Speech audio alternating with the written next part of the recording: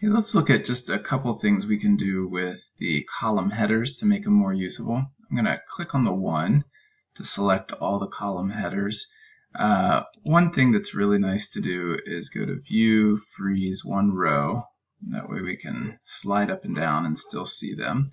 Another thing that I like to do is to go to Format, Text Wrapping, and Wrap. This is a personal preference, but I like to be able to see the actual words there. Sometimes I bold them just to remind me that those are special headers. They're not part of the data.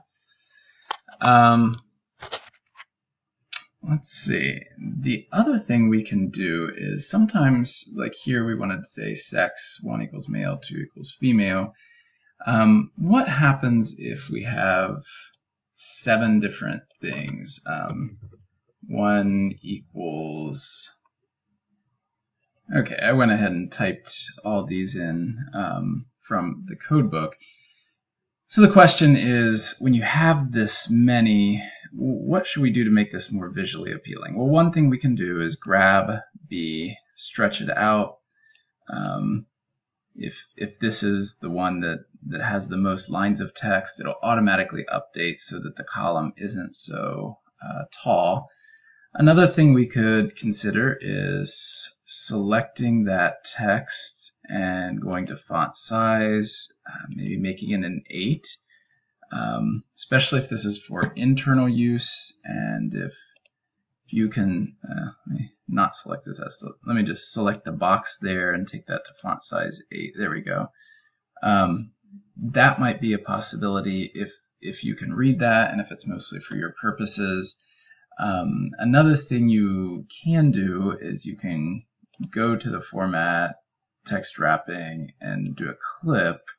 So it'll start telling, and if we get here and like, oh, what's a 5? I forget. You can just click up here and you'll be able to see that it's Hispanic. I personally would rather like to see them at all times, but that's a personal preference. And actually, for me, I don't mind if it's a little bit wider or taller.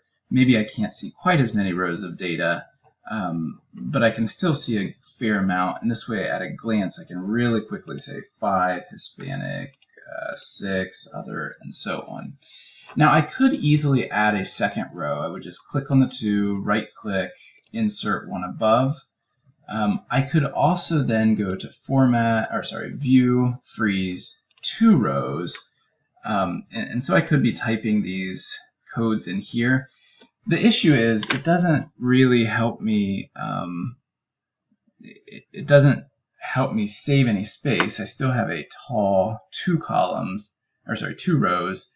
And the bigger issue is if I would want to put this data somewhere else, which we may put it in JASP later on, you really want to have a single row of column headers. If you have 2 rows of column headers, it throws the program off. So that's why I tend to try to fit everything on a single row.